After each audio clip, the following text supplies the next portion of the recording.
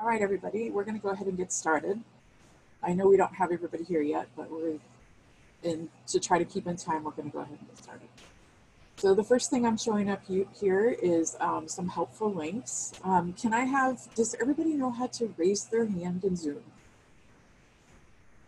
See if I get any hands that go up. How many people, all right, Lydia knows how to raise her hand. How many people have been into VITA before? Raise your hand.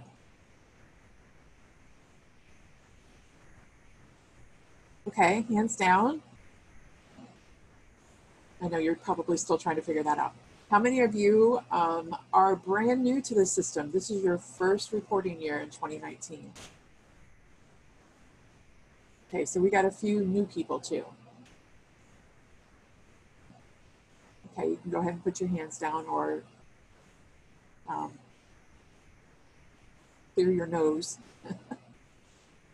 All right, so the first thing is, my name is Debbie Lewis. I'm from the Learning and Organizational Development unit, and we also have on the call today, Danae Wolf is helping me out as, well, she set me up the meeting. I'm the co-host, she's the host, but she's gonna help me out. So if you guys have any technical difficulties with Zoom, please go ahead and send her a message.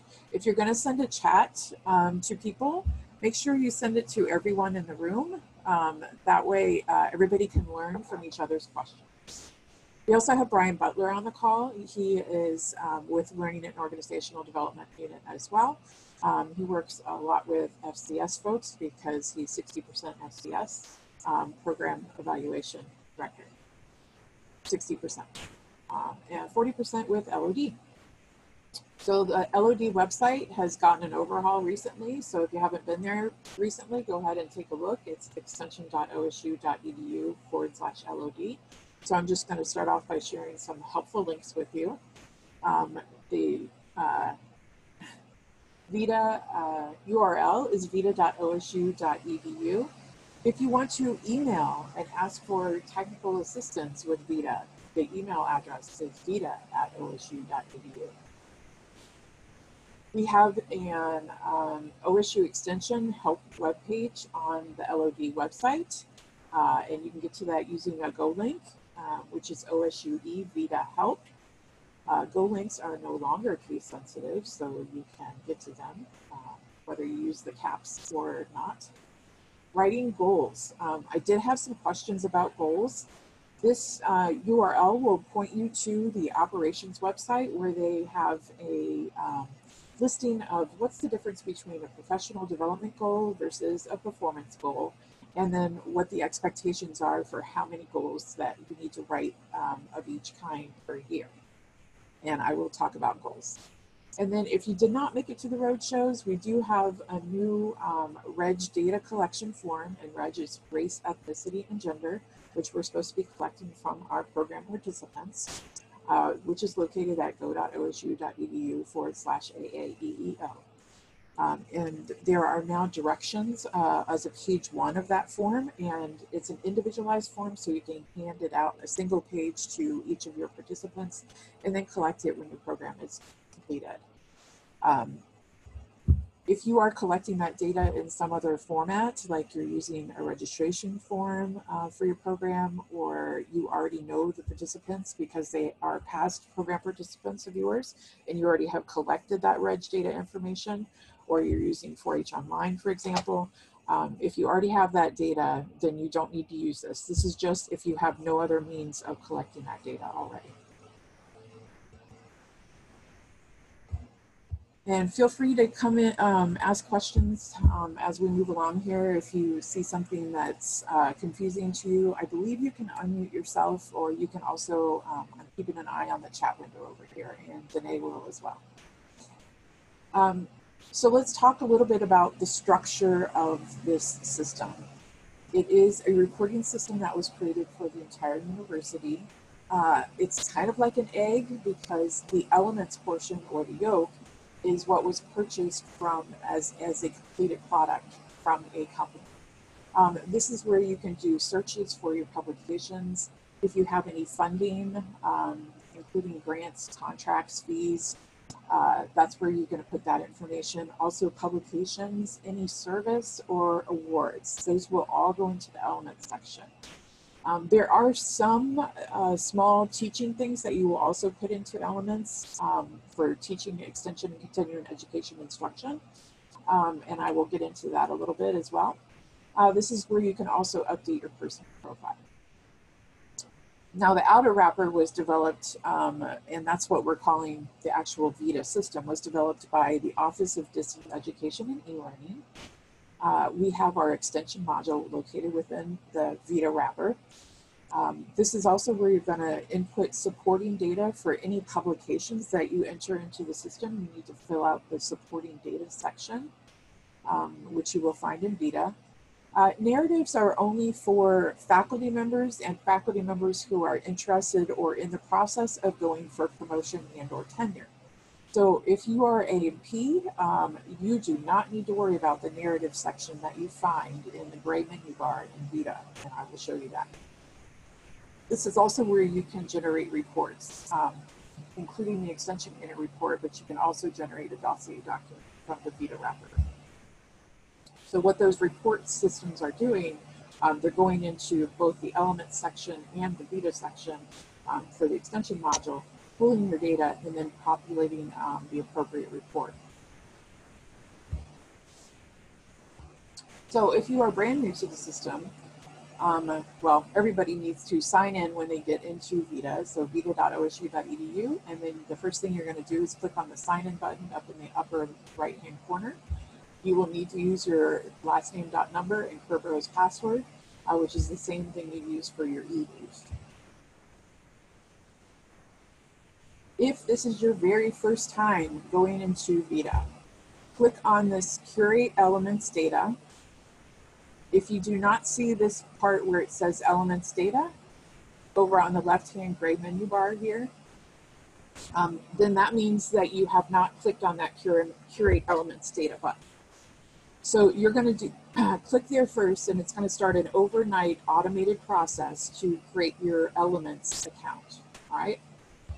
And then if you do not have this department item in the menu bar, then you email vita@osu.edu, and with the subject line, please add to extension in VITA.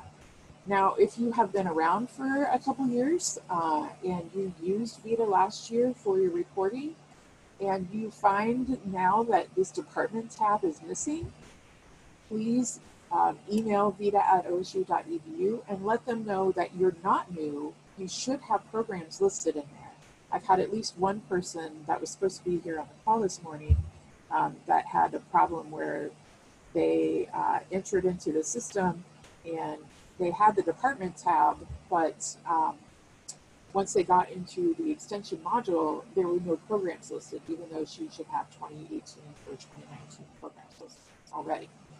So if you have that problem, that is a technical issue, and you need to email vita@osu.edu. You can copy me on those emails. That way I know what's going on and that there is a glitch in the system. And occasionally that department tab might disappear, but don't be worried. Your data hasn't disappeared. It's just occasionally people get kicked out of the system for some reason. I'm not sure why exactly. They're not sure why.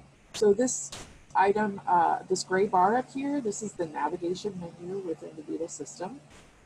So we'll be talking about most of these sections, elements data, supporting data, and the main part of our discussion here today is going to be spent in the department extension section.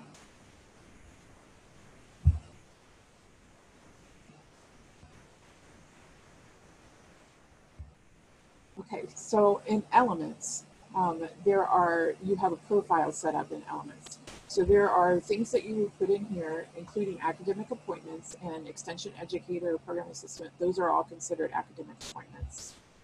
Any non-academic appointments you might have, education and degrees and certifications can go in here.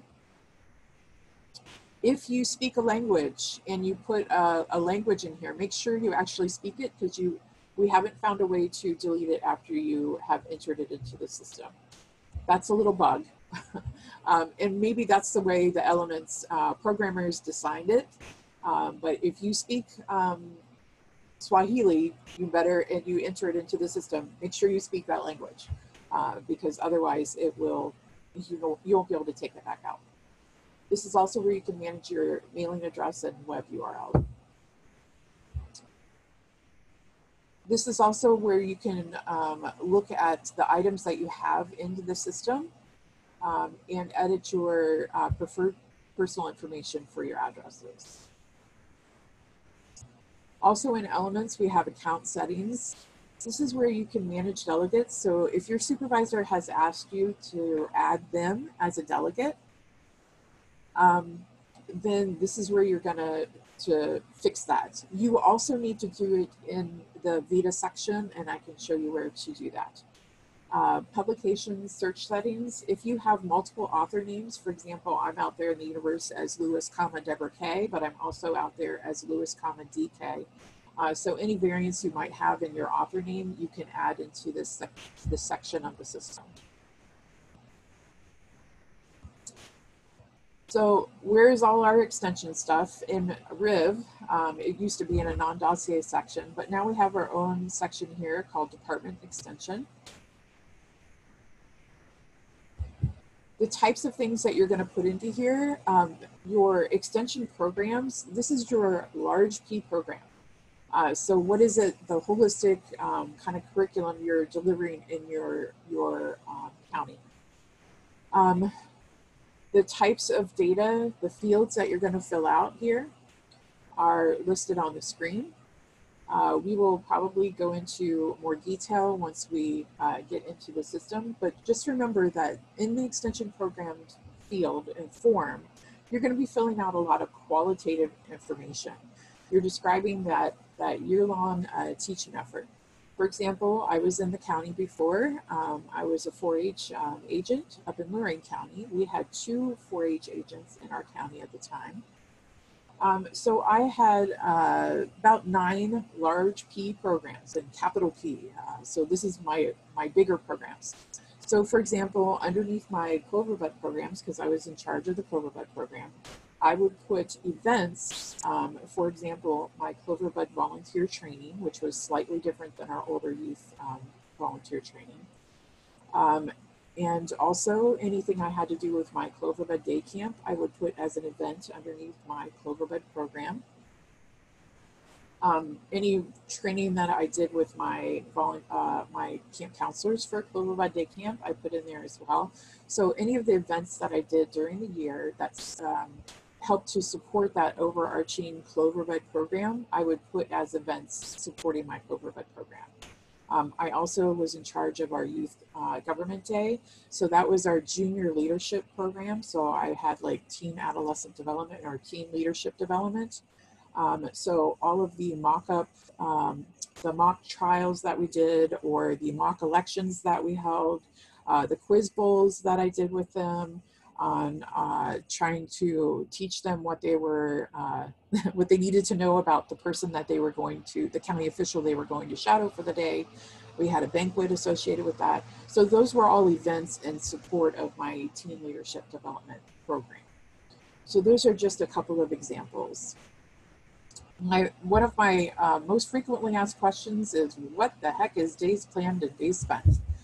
So days planned and days spent, the days planned would be how many days do you plan to spend on this program in the upcoming year. So we're reporting on 2019 programs right now. So how many days do you plan to spend on this particular program in 2020? So if you are going to continue with the program, you might have more days if you're going to make a concerted effort to kind of market the program more. Or if you've lost funding for a program or something like that, you might have 0 days planned. And then days spent is how many days did you spend on the program in the current reporting year, which for example today is 2019. And when we're talking about days planned and days spent, we have about 251 days in the year once we take out all our weekends and our holidays. And I know we all work on weekends and holidays in Extension. It just happens. But technically we have 251 days that we're paid for. And then 60% of that time should be supporting these programs, whether it's developing the program, delivering the program, evaluating the program. That's what days planned and days spent are. And we're asking you to make the professional judgment on how many 8-hour work days you spent on that during the year. So if, and we also know that we don't spend 8 hours doing anything in a row because there's constant interruptions, et cetera, et cetera. So back to my other example, my Cloverbed program, I would spend probably on my major programs, I had like 20 to 25 days that I would spend on those. And then my programs that I were more developed and kind of had a volunteer support kind of helping me manage those programs, those were probably 12 to 15 days. Overall, across all of your programs that you have in the system, and I'm talking large P programs, not the events supporting them, the large P programs, you should have no more than 140 to 160 days total. So don't put 160 days in one of your programs and then come into the next program and put another 160 days and the next program put 100 days because you've added up to more than 365 days a year, even though we feel like we work that much anyway. So other items in here we'll talk about when we get into the actual form, but I wanted to spend a little bit of time on that days planned and days spent. These first ones up here are drop downs, by the way. The title of the year, well, a lot of these are drop downs. The plan of action, program area, impact area, which is now labeled as priority area, and statewide team. Those are all drop downs. So next we have the extension events. And again, these are events associated with the program. So they're supporting the programs. This is where you're going to put a lot of your quantitative information. This is where you'll see your direct contacts, in other words, your reg data that we're collecting. Also, you can put a title of an event in here, and it can be different than the program title. This is where you're going to indicate whether you taught. So if you got up in front of a group of people and you taught a subject, then you answer the question, did you teach? You just say yes. If you didn't teach, you say no. And you can put either type of event into the system. So if I'm doing the organization of event, like for example, youth quality or animal quality assurance, if I am the one, the educator in the county organizing everything, but I don't actually teach anything there, I can still put that event into in support of my program. I just will answer no to the question, did you teach? I realize that some of us do organize those types of things, and we actually teach as well, and you can do that as well. Let's see. If you are part-time, yes, you would still use 8 hours, but what you would do is in your formula, when you're trying to figure out, Sarah, what your days planned and days spent are, just whatever your FTE is. So if you're only a 50% time person, then you're going to be reporting on 80 days during a calendar year. Does that make sense? You still are calculating on 8-hour days though. That's why it says days planned, days spent. Let's see, where was I? Okay. So some of these are drop downs and checklists in here. You can only associate one date with an event. So if you're doing a multi-day camp, for example, that you're trying to add as an event, don't enter each separate day as an event, just enter the one and then pick either the first day of camp or the last day of camp as your date for the camp. Because we can only have one day that goes into the table for this particular item.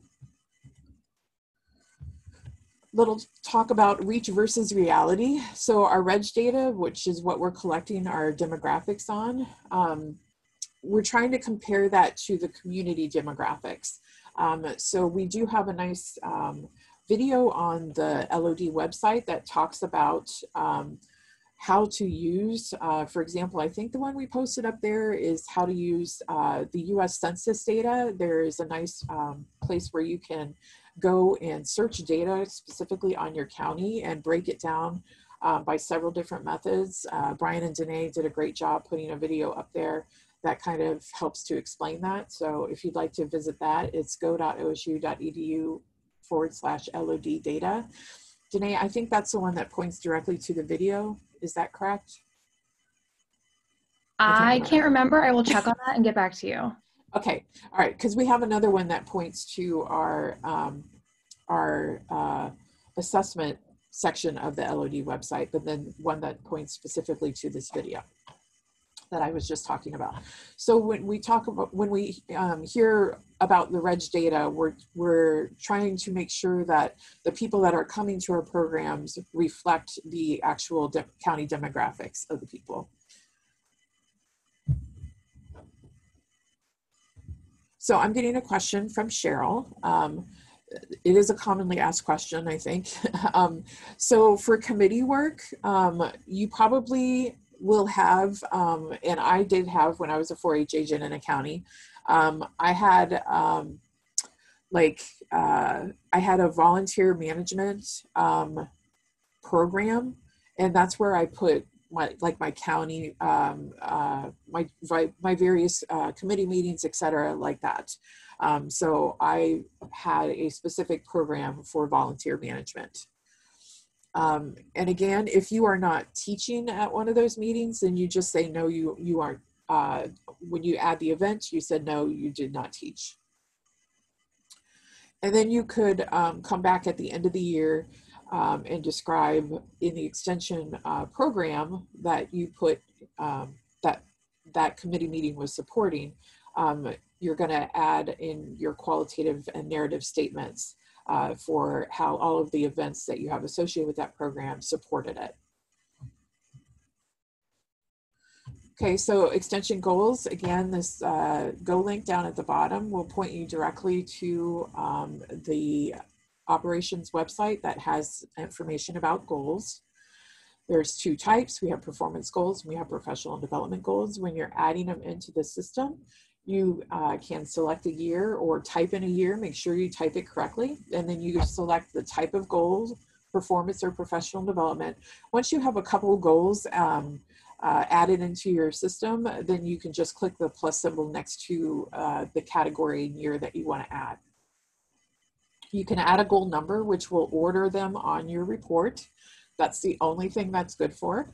So if you want one of your goals to appear at the top, like it's one of your top priority goals, then you can list the, put a goal number there and have a little bit of control over how they appear on your report.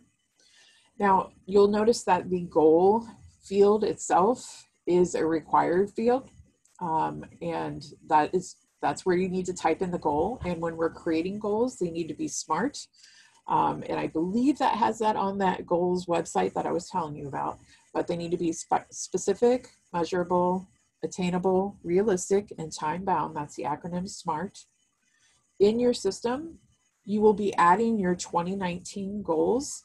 Those are the only goals that you need to add a progress against the goal. So you write the goal, and then you, in the progress box, you write what it is that you did to accomplish that goal during 2019. Now, you will not delete a goal. If you find that you had a goal written in there that you didn't actually get around to, don't just delete it from the system, because your supervisor will be like, hey, what happened to this goal? We discussed it last year and now it's missing. Instead, in the progress against the goal, go ahead and put down what happened that you didn't accomplish that. Maybe your county lost some funding and you weren't able to accomplish what you originally set out to do. Maybe you lost staff and you ended up covering for someone else or for another position. So make sure you write down what happened that goal did not get accomplished. And then hopefully your supervisor already knows about that, and the two of you have worked together to create another alternative goal, and then you can add that to the system and then write progress against that goal. For your 2020 goals, you will not be adding progress because we are just now starting the year. So if you've written a goal for 2020 and you've already accomplished that goal, I think you need to reprioritize it and talk to your supervisor again and see if you need to change those goals. If you were recently hired, Laura is asking, should we only write 2020 goals? Again, that's a conversation with your supervisor. Maybe your goal in 2019 was to get familiar with the extension system, and that could be a performance goal or a professional development goal, depending on how you write it. But again, that's a discussion with your supervisor as to whether or not they want you to have 2019 goals in here. And they will just print on separate, in different parts of the extension annual report document. There's a one narrative section in here that's just like an open narrative where you're going to put extension curriculum narrative. You can add a year and then you will write in your narrative. And this is for people that, if you're new here, you probably don't have anything to put in the system. But for example, if you were helping to rewrite the Real Money, Real World curriculum in the past year or so, you might put a little bit about what your role was in that rewriting of that curriculum. Curriculum is something that you probably are only doing if you've been around for a while. So our documents, if you need a dossier document, you'll find it under documents, but we don't need that dossier document for our extension annual reporting process. We need the one that's under here where it says document annual report. Now they tell me, VITA has said that they have set it up so that the default year is set up for 2019. But if you run your report and you find that's not the case for you, just click on the show advanced filter, select 2019 for the year, and then generate your report again. All right, so I'm gonna go ahead and stop sharing this or change my share.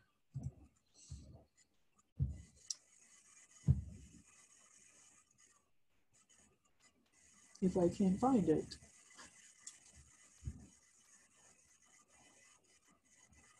There.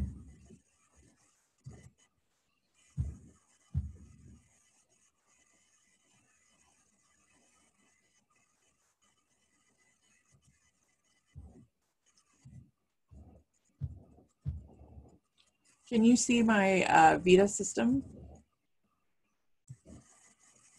Yep. Okay.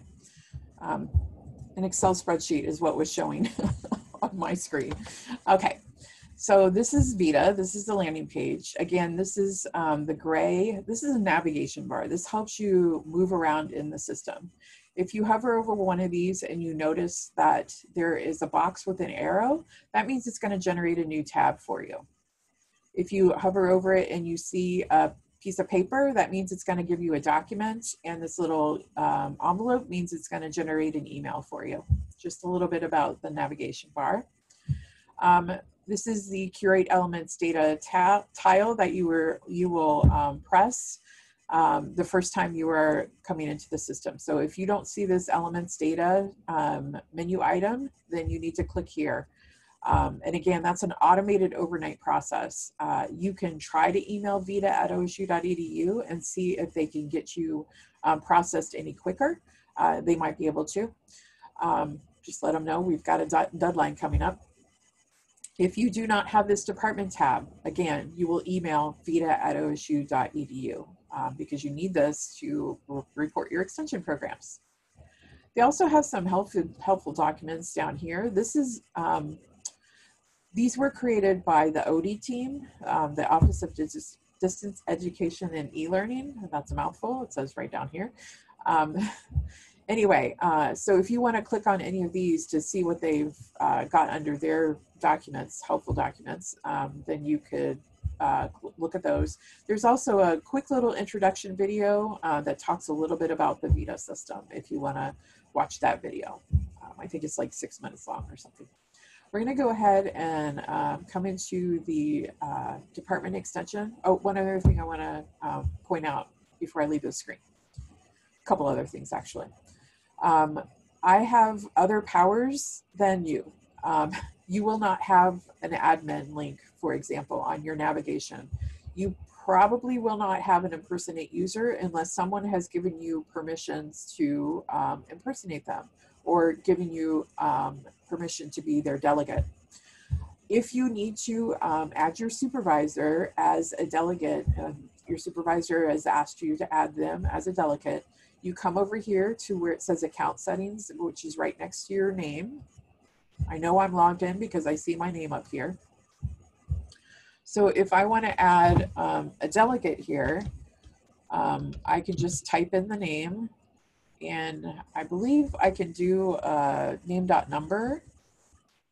Yes, and it will still work. There are parts of the system, if you're in the VITA section, then you can use, generally you can use your name.number. If you're in the elements data section, then you need to use last name, comma, first name. So if I select Brian to be a delegate on my account, I clicked on his name from the dropdown, and then I just click on add. You can see that Brian is now added as a delegate in my account. And this means that Brian can go into my account, and he can, when he logs in, he would be impersonating me. So it would be as if I was doing whatever Brian was doing to my account. So just keep that in mind as you add people to your account.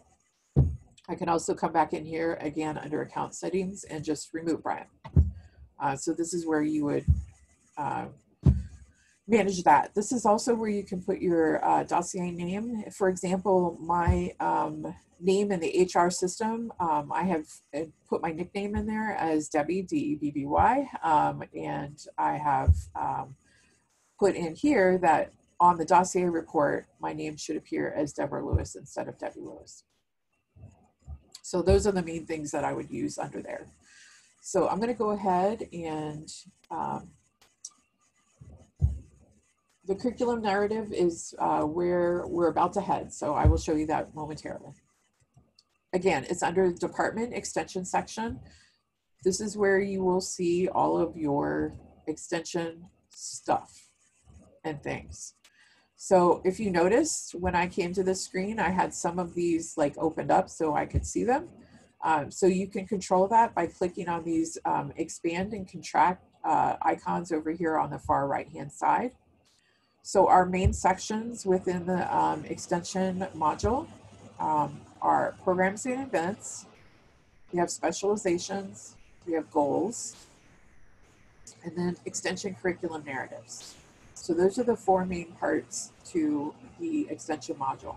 And again, probably a majority of you will not have anything for the extension curriculum narrative section. I'm going to go ahead and start with the programs and events. So I'm going to expand here. And you can see here I have an extension program called 4-H Cartoons. And then I have 2 events associated with that. You can see here that I only have one that's I can see on my screen, but that's because my copy of this event, which I have taught dangers of distracted driving at more than one event, cartoons event in the county. So if I open that up, I can see the other copied event associated with that. Now on my document, the only event title that is going to appear, because I did teach, because that's what this little icon means, the book with the apple on top of it, I taught. So that means that the dangers of distracted driving, adolescent development will be what appears as the event title on my teaching table in the correct part of my extension annual report. Now, if I come down here to one of my older programs, I think I have, yeah, right here is an example. So I had younger youth development as my extension program title, and I put Cloverbud program. But you'll see here, this is a calendar icon as opposed to a book with an apple on it. This just means I didn't teach. It's going to be populated in a different part of my extension program, my extension annual report. So that annual report document that I generate from the system, it will just be listed in a different place, but they will still be there.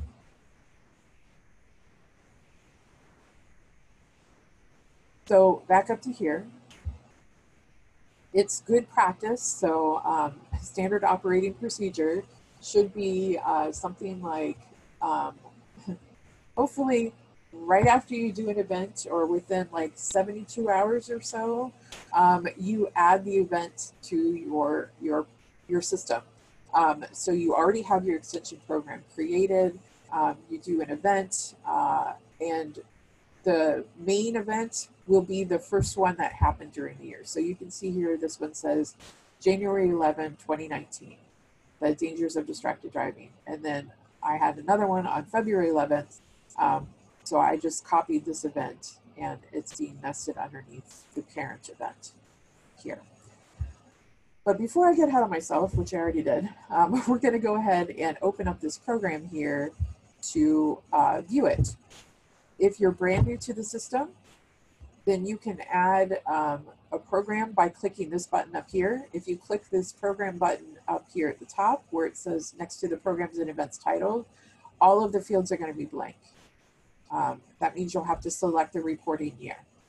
If I click this program button here, since it's next to the 2019 programs and events title, subtitle, it's going to have 2019 filled in as my program year already for me.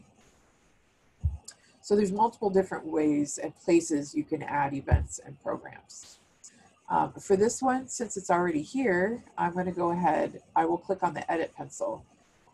Keep in mind, if you have programs from previous years, you can copy a program from one year to the next year, or from a 2017 program to a 2019 program, but do not try to copy the events that were associated with it back in 2017 and make them 2019, because that will confuse the system.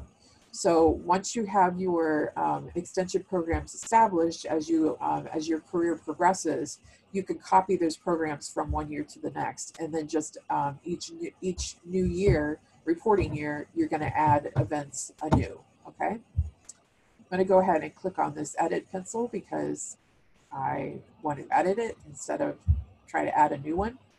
So you can see right up here at the top, it says I'm editing 4-H cartoons. So the title of my program is 4-H cartoons, reporting year, plan of action, and this is a drop down. Let me just give you a quick tour of plan of action. Our 80s and 90s are the signature programs that we've had around for a few years now. Even if they're graduated signature programs, they're still happening, they're still occurring in multiple counties. So we still have them in the system. The 100 level is going to, in general, be our agriculture programs, our ag and natural resources. Our 200 level are going to be family and consumer sciences. The 300 level will be our 4-H programs in general. 400 level is our community development programs. And then you'll have an opportunity to select a few down here at the bottom that are kind of like new and emerging issues or a local priority. So depending on which plan of action you select for this program is going to change. It's going to be a filter for the extension event that you add associated with this program. And I can show you that when I open up one of the events associated with this program. We're going to select our program area. Those are just our 4 program areas. This is priority. It used to be called impact area. So we have our 6 priorities there. Just select the most appropriate one. You can only select one. So what is the one that's best describes this program that you're adding? Statewide team, this is not a required field, but if the program that you're conducting, if this program is associated with one of those statewide teams, then go ahead and select the statewide team. It doesn't mean that that you're on the statewide team. You don't have to be on that statewide team to click on it. It just helps those statewide team leaders. They can request a data pool from me, and we can generate a report that tells them what's going on across the state that kind of like has to do with the statewide team that they're leading. Days planned and days spent. Again, I gave a definition of those. These question marks in here, they haven't been populated yet, so don't even bother clicking on them. County highlight item. This is, we used to write our county highlights. I'm not sure if those will be coming back, but county highlight item would be a program that you want to highlight with your supervisor. So in other words, if you have, you know, 5 large P programs in your profile, don't click don't click this county highlight item for all 5 of those programs. That means they're not as special, okay? So this would be something that you really want to highlight with your supervisor and make sure that they're aware of this particular program and the outputs and outcomes that it had. So keywords, this keyword list is filtered by the program area that you selected. So the keyword list, the total keyword list is a pretty long list. So once you select your program area, it filters it down. And then you can filter it even further. If you know what you're looking for example, I'm looking for the word cloverbud. So I can click here. This is not a cloverbud program. I'm just giving you an example. So it'll give me everything, all of the keywords that have like the CLO in it. So I got 4-H clothing leader, member training, and then I got cloverbuds. So if you want to filter through that list a little bit faster even, then you can do that using this filter selection. You have 5 keywords that you can use. If I uncheck one of these, you'll see available becomes a 1. That means I still have 1 more that I can select. So just keep that in mind as you're adding keywords that you can select up to 5. So if I, take a couple of these off, you can see I have 2 more left that I can pick.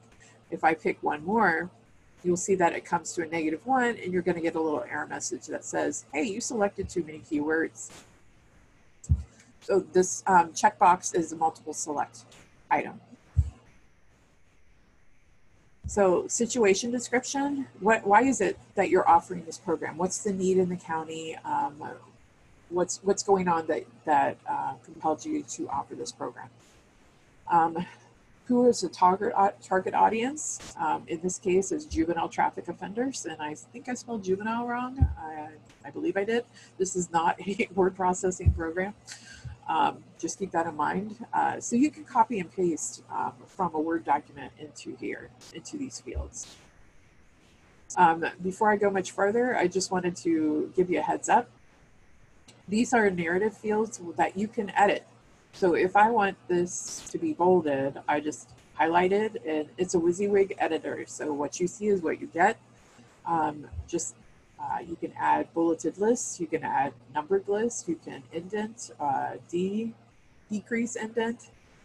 There's all kinds of things that you can do. If I want this to appear centered on my document, I can click that button.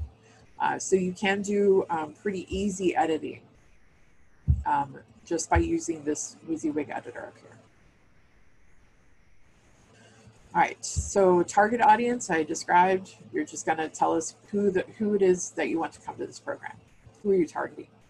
Program objectives, just like our goals, our program objectives should be SMART objectives. So specific, measurable, attainable, realistic, time-bound. Basically, what is it that you want the learners to get out of this program, or the program participants? What do you want them to accomplish, to change, to whatever it might be? Activities, products. This is all going to start to look like a logic model if you are familiar with that logic model. So these next 2 fields are outputs. So activities, products might be, we had like 20 cartoon sessions with 20 different schools and locations during the 2019 reporting year. So activities, products are kind of like, what did you do? Did you have any partnerships that were developed? That could be a product. Did you develop handouts? What was it? What are the activities products that you can put that supported this program during the year? And this is why I kind of say, go ahead and get that program set up, because you'll notice that these are the only required fields. So you see the red asterisks. These are the required fields. And then it's made it so that you can kind of add events as the year goes along. And then at the end of the year, you can kind of summarize those events in these fields here. That's how the system was intended to be used. Participation, you've described already who your target audience was. So participation would be who actually came. So you might say, you know, we had 100 juvenile traffic offenders and their parents who attended our 20 different meetings. I'm just making up stuff right now. But general, your participation might have some numbers associated with it, kind of like adding up all your events associated with this, and then a short description of what they did or who they were. So the next part is our the outcomes. So outcomes, we're talking about some type of change, and I've tried to make this easier by doing the ABCs. So we have a short-term outcome is some type of change and awareness. This is could be also knowledge, attitude, skills, aspiration changes, or you might have hear people call those CASA changes. Medium-term outcome is some type of change in behavior. And then long-term would be some type of change in condition. So let's give I've been given a lot of 4-H examples. Let me give an FCS example. So a short term, they might be coming to a financial awareness program. So they're learning how to use a budget. So during the program, they are taught how to use a budget. Change of behavior would be that they actually go home and they create a household budget and they actually stick to it and use it. So that would be their change of behavior. And then change in condition, they're able to save enough money that they could buy something that they could not afford before. So that's just a quick example of awareness, behavior, condition, or long, medium, and short-term outcomes. Now, you won't necessarily have these boxes filled in every year. Hopefully you'll have at least a short-term outcome recorded for all of your programs, but you might not have a medium-term and long-term. Those things are harder to measure. This is where you can put in a testimonial.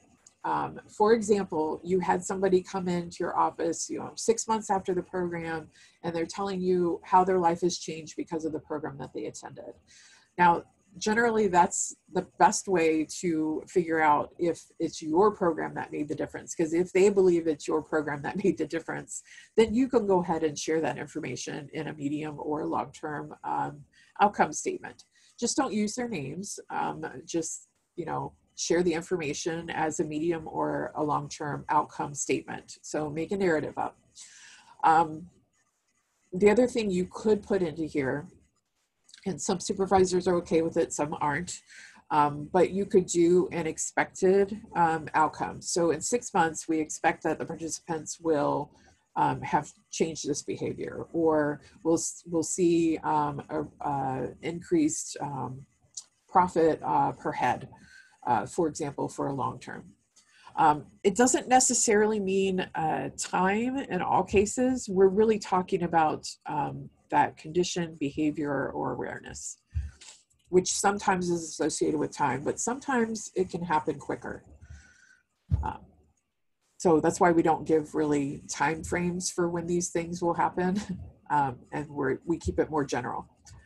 So for this next section here, where it says evaluation, this is just asking you what type of item did you measure to come to the conclusion, or to measure these short-term, medium-term, long-term outcomes. So these are multiple select checkboxes. There's not a limit on how many you can select per. So just go through there and say what you measured. Partnerships is the next section. All right, we have this is kind of important for us in Extension, because one of the reasons, aside from your Extension annual performance review, that we need to be collecting data is because we are federally funded from NIFA, the National Institute of Food and Agriculture.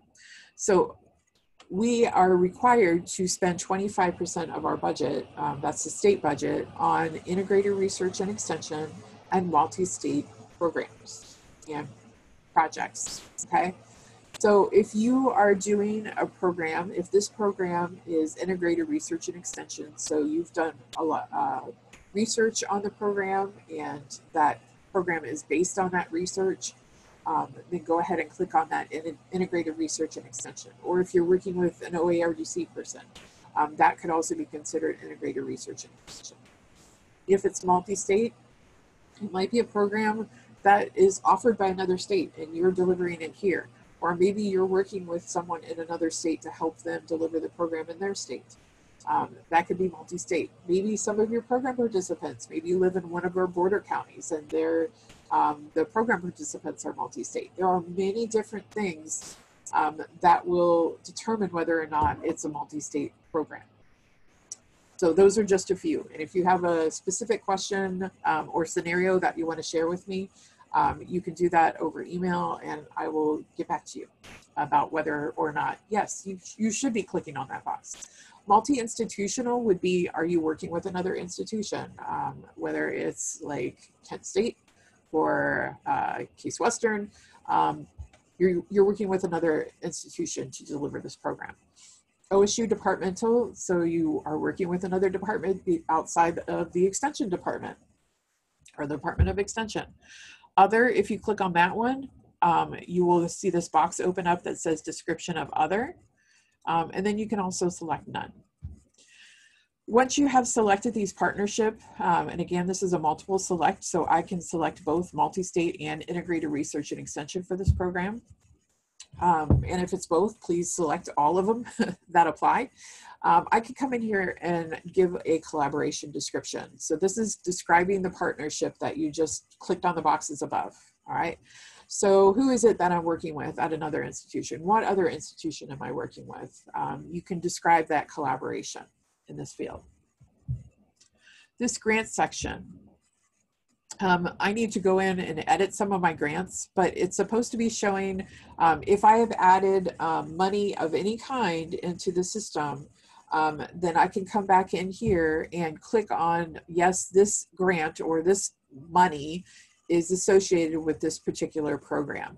So for example, in Elements, I might add in the fees that I collected to deliver the Carteens program. Once I've added those into the Elements section, then that Carteens will appear on this list and I can just click on it. So this is just a listing of all the monies that you have in your system. Team members down here. I've had at least one email, I think, or question from this group about how they can add what they've done as a program onto the other members of their team into their profiles. So this is where you're going to do that. Once you have filled out these fields up above to the best of your ability, that's when I suggest adding a team member to your program. So for here, you can see I've added Brian Butler to this program, and I have already shared it with the team, with the members of this team. Here I can remove somebody from my team, and this will show me that I already shared it with them, and this will show that I am the owner of this particular program. So what happens when you add somebody here, and again, this is in the VITA section, so I can search by name.number. What's your dot number, Danae? I never. Wolf.540. There you go. All right, so if I wanted to add Danae, I just click here and then I've added her to the system, this particular program. And then you can see here that it hasn't been shared with her yet, it's just been added. So if I clicked on this share with team, this program would show up in Danae's profile. Now, what it's doing is sending a snapshot, that's the best word I can think of this program with Danae. So Danae would get an item in her profile that has a little exclamation point that says shared program, and she will be able to accept or reject. In fact, I have an example on the screen. When I get back, when I close this program, I will show it to you. So what that does, again, it sends a snapshot to her. She can, once she's accepted it, change anything she wants to in those program fields up above, and it will only change in her profile. So if she is in a different county and she had maybe an additional program objective, or her outcome statements are definitely going to be different than mine because she has different numbers that she needs to add. But it's helping her out because a lot of these fields have been filled out. So if you're brand new to the system and you have a mentor or someone that you've worked with on a few programs, go ahead and ask them to share and make you a team member on one of those programs so you can get a framework and get a better idea of you know, how to fill these fields in. It's a good way to start when you're brand new. And if you've been around for a while, if you have a new educator or program assistant or someone asking you for that assistance, please be nice and go ahead and add them as a team member to your program. Because again, after they've accepted it in their profile, you can come back in here and delete them, and it's not going to affect, it's not going to take that program out of their profile. Once they've accepted it, it's theirs. Now, if you are lucky enough to get somebody, you're going to click on the submit button, not the cancel button. And I want to cancel the changes to this program. Normally I would save that, but I didn't want to change it. So if you look down here, I have a VITA training test. I have no idea where this came from. So that brings me to another point. If you are going to use that team member function, make sure that you, yes, the session today is being recorded. And I will send the link out if we get it posted in a timely manner. I hope we do. Anyway, so the VITA training test here, when you're adding a team member to your programs, make sure you have communication with team members. Because if you add something or you add them as a team member and they go into their profile, they're going to be like, okay, where did this program came from? No, they're going to be questioning it. So they might just automatically click on this reject button. And you don't want them to do that. You want them to actually accept the program. So make sure you have that communication with team members. It's key when you're adding them as team members. I'm going to go ahead and click on this accept button. Actually, I'm going to look at it first. So it looks like somebody in OD was making a test, either that or, here, let's just check down here at the bottom. Oh no, it was Brian. He was testing. So that's the best way to do it, is go down and look at who the team members are, and you can see who has added you as a team member. I'm going to go ahead and accept that. And then I'm going to go ahead and click on edit. Now, if a program has been shared with you, this is awesome that it has been shared with you, but you want to come in here and make sure you fill in your own days planned and own days spent. So Brian has shared this program with me. My number of days planned and days spent are probably going to be different than Brian's days planned and days spent. So make sure you edit it, that much at least to this program. But then I will also come in here and edit these other fields. So again, it's best if you have as much as you can filled out in all these program fields before sharing it with a team member. Brian was just testing the feature. Okay. Debbie, there was a question about programs being private versus public. Oh yeah, so let me open that window back up. So we work at a public institution. That is why this default down here, private program, is set as a public program. Now, a lot of this is just leftovers from our previous reporting systems, but when we purchased Elements for our reporting system for the university, they had a private versus public kind of identifier in their system as well. So we just kept it in this extension profile. So since we work for a public institution, all this is doing is turning it off from searches, and you really don't want to you don't want to turn it off from searches. Now, if you are doing some kind of publication that has information that shouldn't be published, until, for example, the publication is made public, then you can use that. This is a private program. But for the most part, we work for a public institution. Just leave it selected as no, this program is public.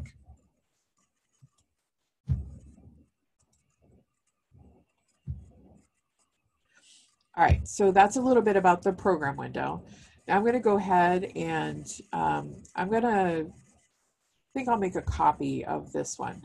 So once I had this program 4-H cartoons established, I went ahead and clicked on the plus symbol next to the title of the program, which gave me an event associated with this program.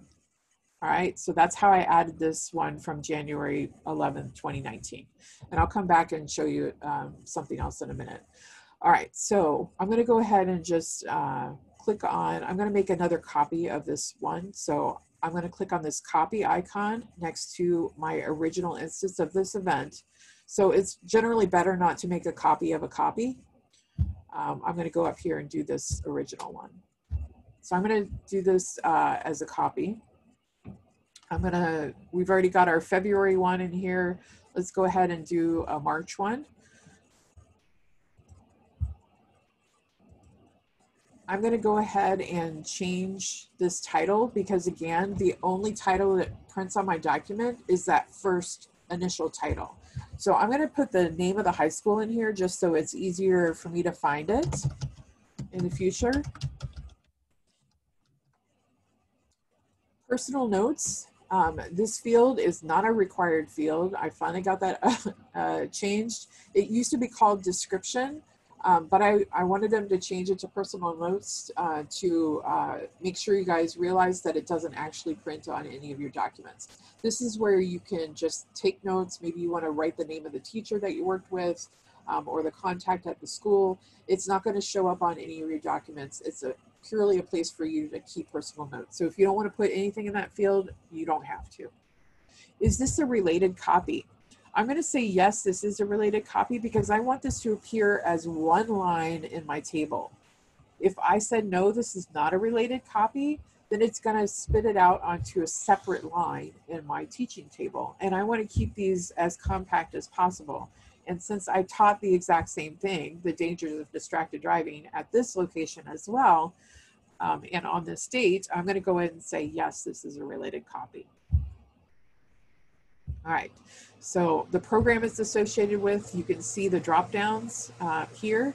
This is why we tell you do not add the program year in the program title, because when you get to this field, if you need to change the program it's associated with, if you have a year listed out here and the year listed here, you're going to be very confused which one you need to select if you've made a mistake in what year it should be. All right, so I've selected a date here already, and I think I mentioned when we were going through the PowerPoint slides that if it's a multi-day event, just select the first day or the last day, pick a date that you're gonna, hopefully that it was occurring on. Ohio should be the default state. You're gonna select your county here in the drop-down. Delivery method, this is a single select as well. Scope of the audience, this is a single select, so maybe this was just the county. Era, region, yes, we have some old terms in there. This formal student evaluation is yes or no, and this doesn't have to be just triple ETs.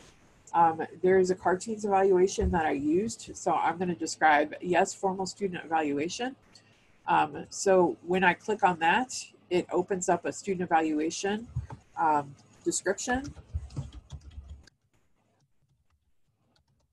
So I'm just going to describe, it was the end of session evaluation, the cartoons evaluation. Activity or the role, I was the organizer. If you have selected yes, you taught up here at the top, which you can't see on this one because it's not a new event, and I will show you that in a minute. Please make sure that you have selected at least one method of, hey, I was the teacher. Okay, so if you select yes, I did teach, and you were just the organizer, I know that's a lot, but if you did not get up in front of a group of people and teach something, then don't say yes to the did you teach. But at least have one item here that's some type of teaching. Contact hours, how long was the session? Number of volunteers that helped you with this and the volunteer hours. These are just numbers that you can fill in. These are all indirect contacts, including phone, email, media appearances, distributed materials. These are just numbers, again, that you would be typing in here of indirect contacts. Direct contacts, this is where we're going to put our reg data. So hopefully you're collecting this information somehow. If you're working with a school, you might be able to ask that school for this type of information. And when you share with them that we are federally funded and we kind of need this information to continue to be federally funded, then they usually are more willing to share it. That's another thing on that AAEEO form, the Go link AAEEO. We also put on there a little script that you can read to participants that in other states it's been shown to help you increase the response rate of your participants. Now I've had at least one person point out to me that Hispanic or Latino is listed here. This direct contacts table used to say race/ethnicity and now just says direct contacts. We know that we have the Hispanic Latino listed in here. So if you get back one of those reg forms and they have selected Hispanic or Latino, just make sure you put down that as their race/ethnicity or their direct contact. Now, if we, the reason, this is a drawback to our system. And since I have been working very hard to try to get them to update some of the other issues that we've had that are more minor, getting an entire new table added to this part of our system would be really hard for me right now. So I've been trying to work with them to get our known issues taken care of before I tackle something like this, because technically what's going to happen if we separate out Hispanic or Latino, you will also need to have the race of that person in addition to whether they were Hispanic or Latino. So that would require an entirely different chart. And there's no extension reporting system out there in any of our states that's able to track it that way. The 4-H online data is being tracked that way, but there is an entirely separate table to do that. And since this is built in-house, we haven't gotten that far yet, but we're working toward that direction. So right now, when I fill out, for example, we had our, in the spring, for those of you who don't know, we had a civil rights review. And when they ask for that reg information, you can select Hispanic, or you can put in a number for Hispanic. And what I did was we just listed them as race unknown. That way we're not double counting them by clicking on or adding a number for the race Hispanic, ethnicity Hispanic or Latino, and adding in their race. So if someone has told me on my AAEO form that they are Black, Hispanic, I'm going to enter them in this table as Hispanic, okay? And then when I report the information in NIFA, it would just be race unknown, because that is an acceptable method of reporting. Our other drawback in this table, because if you've heard from the road shows, we're not supposed to be guesstimating whether they're male or female, for example, and we're also not supposed to guess their race. The drawback of this table is we still have to guess, even if we don't know their race, which down here we have an unspecified, and if you don't know their races, you can put it down here under unspecified, but you still have to guess whether they're male or female, okay? If you're talking about unspecified. Hopefully, if you're filling these numbers out here above 2 more races or above, you are not guessing. You have gotten that information from them in some manner. Down here at the bottom, this list of indicators, this is where, remember way back in the extension program, this is where these numbers are coming.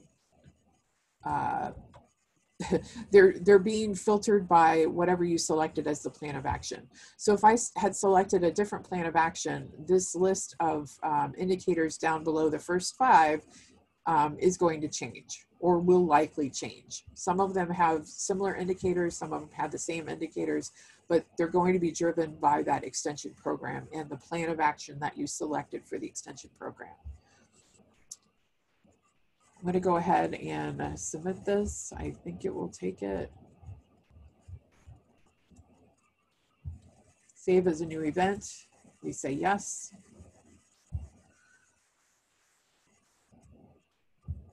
Okay, and now you can see we have a January, a February, and a March.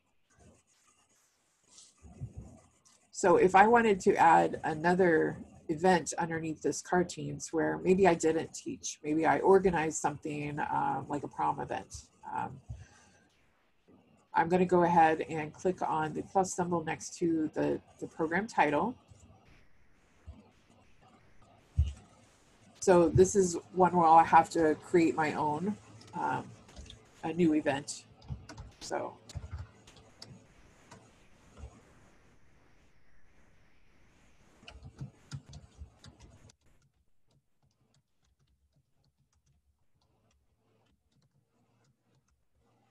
and it doesn't really matter what my title is because I'm going to select no, I didn't teach. So if you want to just write whatever the event title was, you can do that as well. In general, if you're going to select the yes, I did teach, you're going to want the event title of the original instance of the event to be the topic you actually taught. So if you noticed in my last example, I said I taught. My event title did not say 4-H cartoons because that's not descriptive of what I taught. My title of that one was The Dangers of Distracted Driving. And I think I had adolescent development as kind of like my theme for that.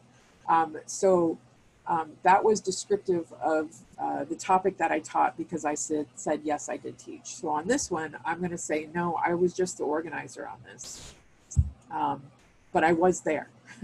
So I'm going to go ahead and leave this as January 7th, 2019. I have no idea why it's oh, I know why it's doing that. So it's defaulting to January 7th because today is January 7th. But since this is a 2019 program that I'm adding this event to, it's keeping my year as 2019. If you are familiar with our past systems, it kept today's date, but it also kept the year. So we would get a lot of people going in there after the first of the year, adding their previous year's events, and then wondering why it would not populate on their document. And then we come to find out it was because they forgot to change the year. So in 2019, Monday, January 7th was on a Monday. So I'm going to go ahead and see if that'll let me leave it as that. So you'll see some of these are required and some of them aren't. I'm just going to add a quick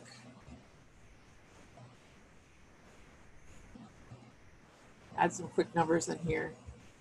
You'll see this first one, this first indicator down here is going to auto-populate based on those numbers from the table above. Fill those out. I'm going to click on Submit. I have to select a county. So if you make a mistake, it should give you an error message. Okay. So you can see now, these two events are indented underneath this original instance of the event, and you can see it says copies 2. So this is counting this original one in January, and then it's counting the 2 copies. So when this appears on my table, I'm going to have the dangers of distracted driving as the event title in my table, and then it's going to say 3 times offered. And it's going to add up all of my participants from all 3 of these, and that's going to be the number of participants or number enrolled.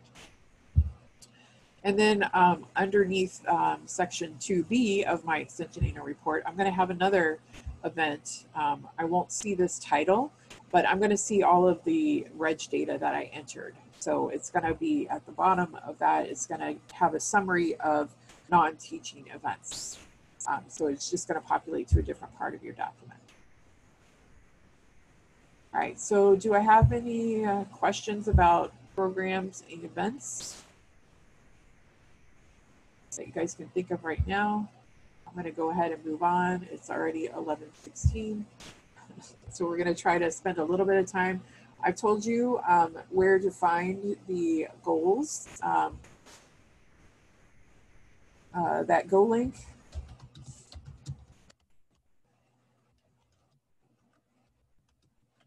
And again, that points to the, I just popped it in the chat window, that points to the operations website. And it will have examples. First, you'll see descriptions of or definitions of what a performance goal is and what a professional development goal is. And it will tell you how many to have of each. And then if you click in the paragraph, it will also show you some examples of good professional development and performance goals and how they're written. Extension curriculum narrative. Again, this is just an open text field. I'm going to go ahead and just open it so you can see. You're going to just describe your efforts for whatever curriculum development you did during the 2019 year. And the last section that I kind of skipped over was specializations. If you don't have a edit pencil here, you might have a plus symbol here. I'm not sure what that message was. We'll look at that again. I know they've been working on the specializations because somebody was having some issues with it. I'm going to go ahead and select 2.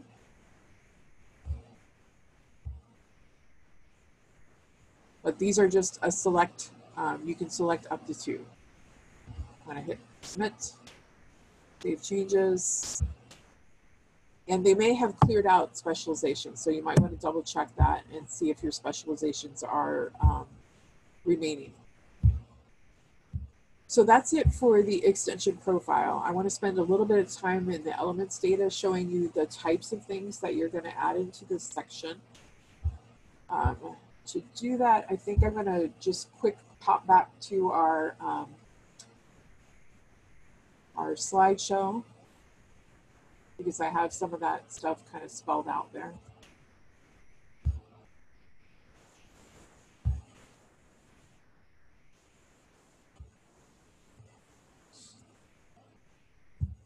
All right, can everybody see my PowerPoint again?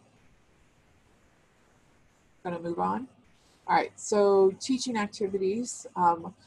Some teaching activities you might be putting into here. For example, I know that I had someone ask me about individual instruction. This is where you're going to put that.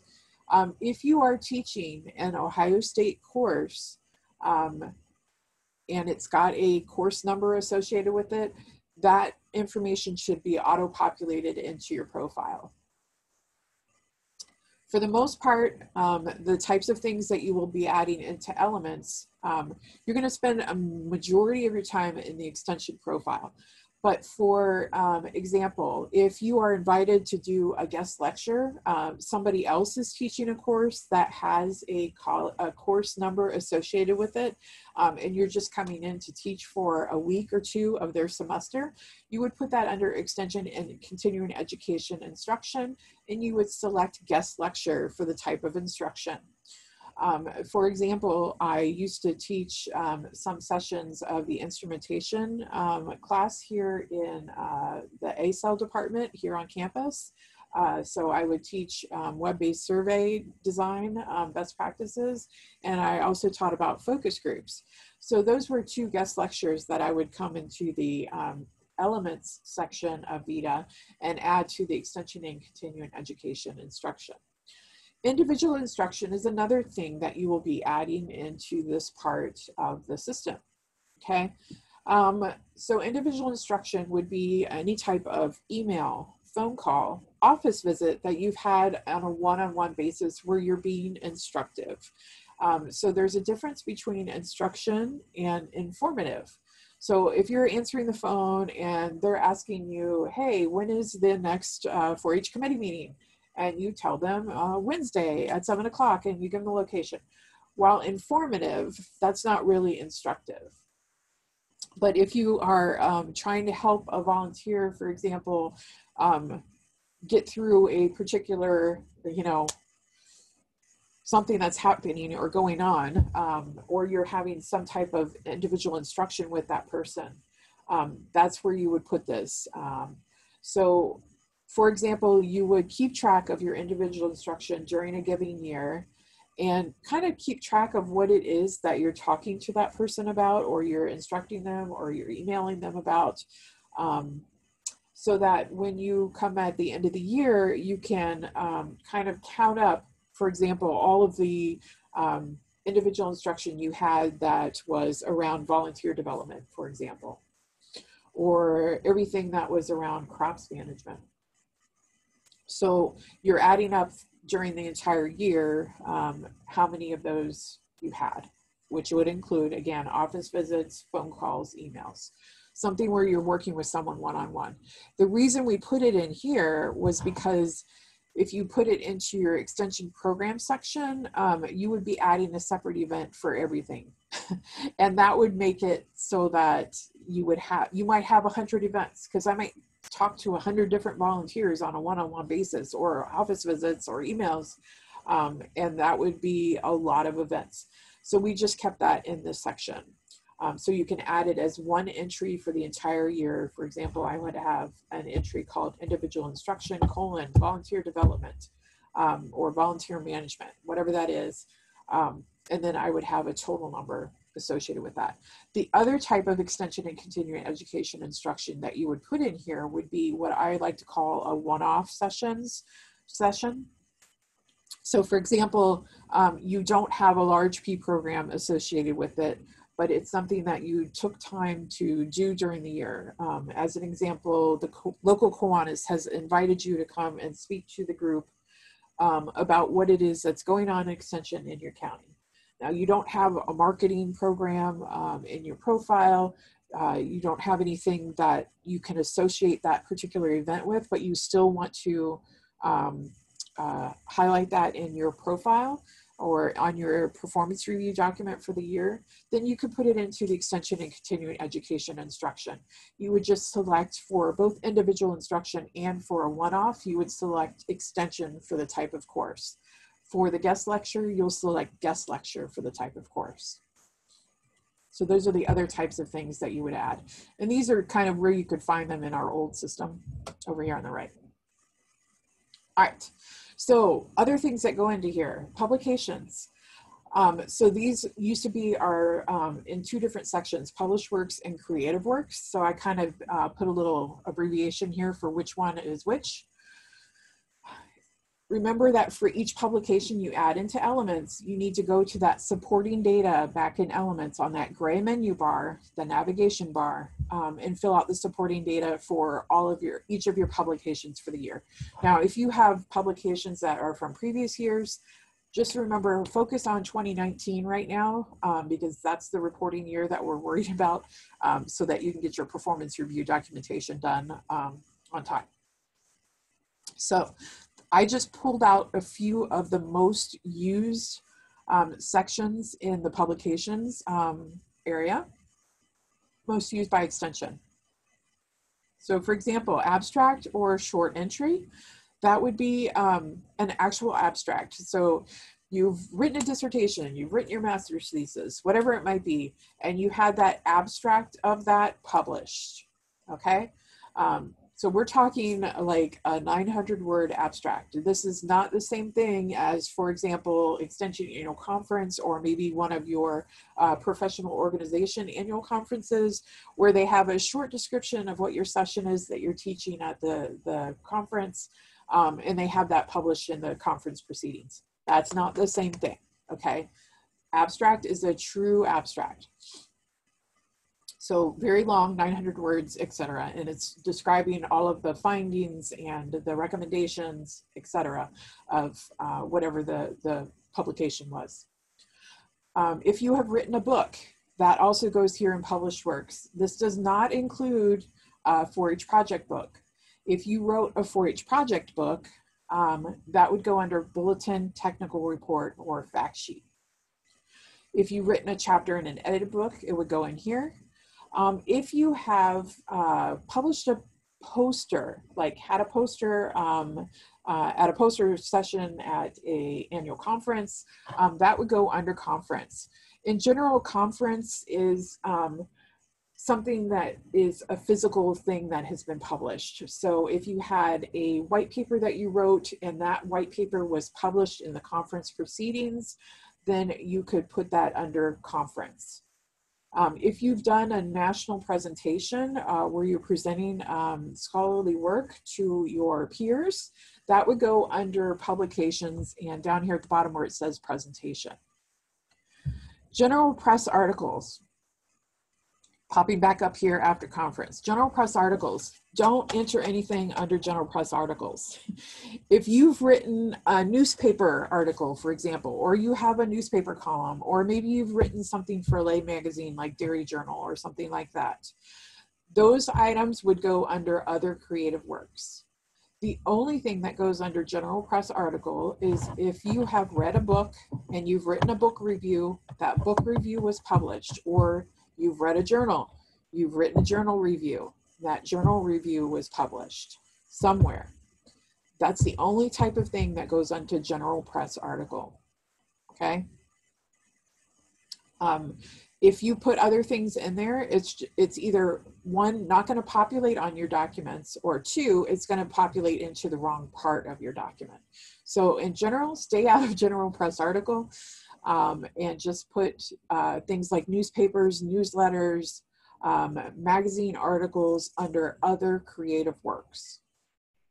If you've written a journal article for a peer-reviewed journal article, either a peer-reviewed journal article, an editor-reviewed journal article, put that under journal article. If you've done any type of audiovisual work, which includes radio or television, then that goes under media. Multimedia databases and websites would include things like your blog entries. I know that they're kind of like a blog entry is really different than like managing a website, for example. But this is the best place for us to put them right now. So this is what we're dealing with. So a blog entry, if you have a website, that goes under multimedia database websites. Other creative works. Again, newspaper articles, newsletters, that type of thing goes under other creative works. Potential publication under review, that's just another item. You can select it if you've submitted a publication but it hasn't been published yet. You can put that under potential publication under review. And then once it has been published, you can change the category that it's in, fill out a few new fields, and then it'll be in the correct part of your document. Money. So even though the section says grants, any type of money can go in here, except for don't put your county appropriations monies in here, dollars in here. So if you have a research grant or contract, training grant or contract, subcontract, clinical trial, gift, scholarly award, for example, a JSEP scholarship, any money for professional development or other, for example, a fee collected at a workshop. You can put that money in here, and then again, it will be, it'll print on your documents. Sometimes it can be a little frustrating, like subcontract, we discovered this past week that it's not populating on our extension data report in the proper place. So you might have to do a little trial and error, like change it from a subcontract to a training contract to get it to show up on your document.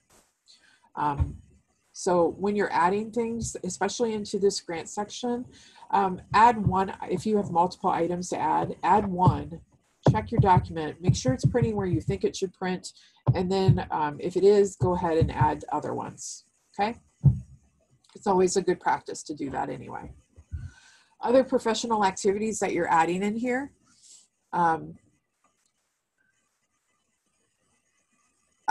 If you would, you can add 4-H, are you talking about like 4-H committee scholarships that you get from your 4-H committee, you can add them as other monies. Like, let me go back to that slide. You can add them as other, you can just describe that, because once you click on other, I think it's a radio button actually, that you can describe like 4-H committee funds. And again, whatever money that you add into this section, you can go back into your extension programs and select it from the list with the checkbox to say that it's money that's supporting that particular program. But don't add your county appropriations. You can also, if you don't want to add that into the grant section of Elements, Francis, you're asking the question about money from your 4-H committee. You can also add that under activities products or outputs in some other way inside that open-ended description for that program.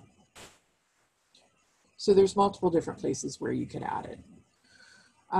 Professional activities, these are like your service types of things. If you got an award, that's considered a distinction.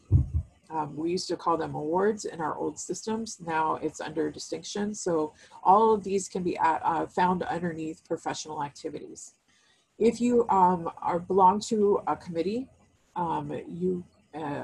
and it's a unit level committee. So for example, if you served on the search committee for a position, you can add that as a committee membership. Whereas your JSEP membership would be under professional activities, add a new membership. So if you see the word committee in front of it, that's generally a college level or a department level committee. Whereas membership is your professional society. So if you're on for example, the professional development or the awards committee on JSEP, you would put that under membership. Awards, again, would go under distinction. You would just select whether it's a teaching, research, or service award. Editorials, if you serve as an editor, you can add that under professional activities editor. Or if you served, for example, to review proposals for one of your national organizations for your annual conference, you can select reviewer under editorial. Other professional public service, what other professional public service are you doing? That's kind of a general catch-all category. And that is someplace where you can do local committees and advisory boards under other professional or public service. Well-timed question, Marcus, thank you. Strategic initiatives, this is where you can put your diversity statement. And this is mainly for faculty who are going for promotion. So if you don't want to remember that particular item, then I wouldn't worry about it. So that's a little bit about professional activities and where you're going to put those. Narratives, again, I told you a little bit earlier. Do we have any faculty members in the room who are going for promotion? If you are a faculty member going for promotion, then you will fill out the narratives in the that you'll find in the VITA section. Just make sure when you're filling out these narratives that you click on the save button for each narrative box. So they have been separated out. You can see with the asterisks over here on the right-hand side of this particular slide, these are the required narratives that you need to fill out for the Department of Extension. The other ones are, if you want to fill them out, you can. All right. And again, only faculty members right now need to fill in the narratives. The only narrative that you need to be worried about is if you did any curriculum development during the extension programming year, then you would put that into the extension program.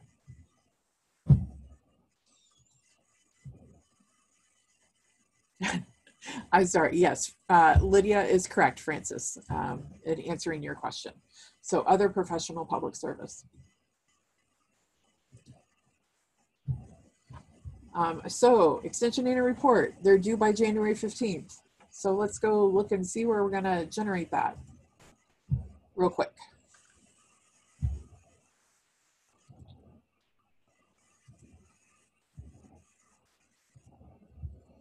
Okay, so moving back into VITA. Please let me know if you can't see my screen. I just hovered over department and clicked on annual report, and you'll see two buttons here. 2019 should be the default selected, at least that's what I was told recently. But if you want to double check, you can click on show advanced filter, and it's not selected. So I'm going to go ahead and click on that drop down, select 2019 as the year.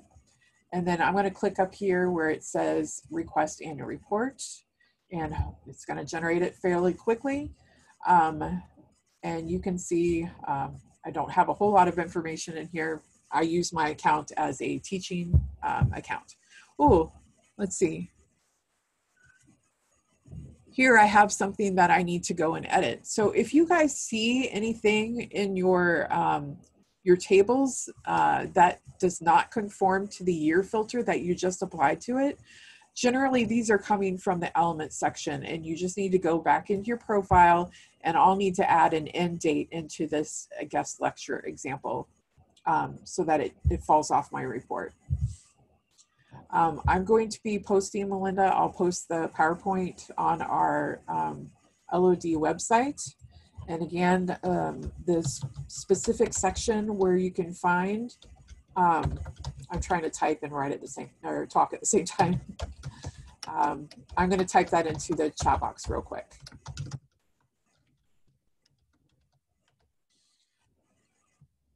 Okay, so we've had several different people report that the activities products, even though they had something in that section, is showing up as none.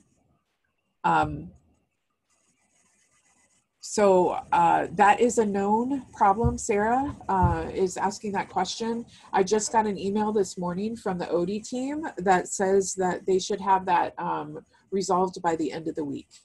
So sit tight, and that should be fixed relatively quickly. Again, this is just kind of looking through my report.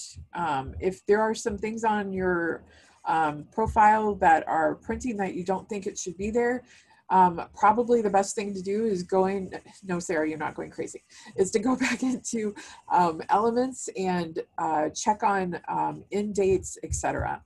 I'm going to go ahead and show you a little bit about what we were just talking about. So for example, I had that guest lecture that was showing up randomly from 2013. So I'm going to hover over elements data. I'm going to go right to the teaching activities because I know that's where it lives. And I'm going to do the teaching activity type that's probably everything I have on there is extension. Let's see. I wonder if I can just do 2013. It won't let me click off of that. Okay. Anyway, so this was my guest lecture example. This is the one that's showing up randomly. So I'm going to go ahead and click on the title of this, and I'm going to edit it. So this is something that's populating from my previous reporting system. So this button might say edit record instead of add manual record, but what this is doing is telling me that I had a start date of April 2013, and on our old system we didn't have to set end dates. So I'm going to go in here and edit this end date.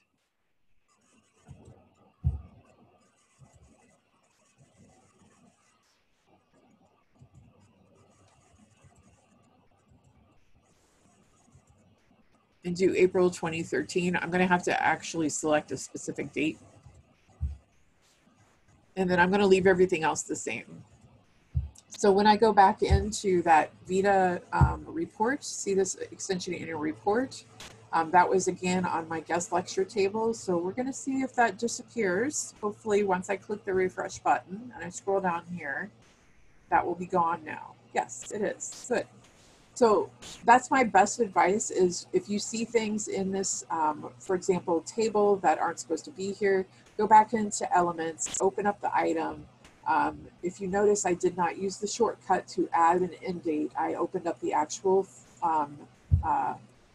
entry and I changed and I added an end date for that one.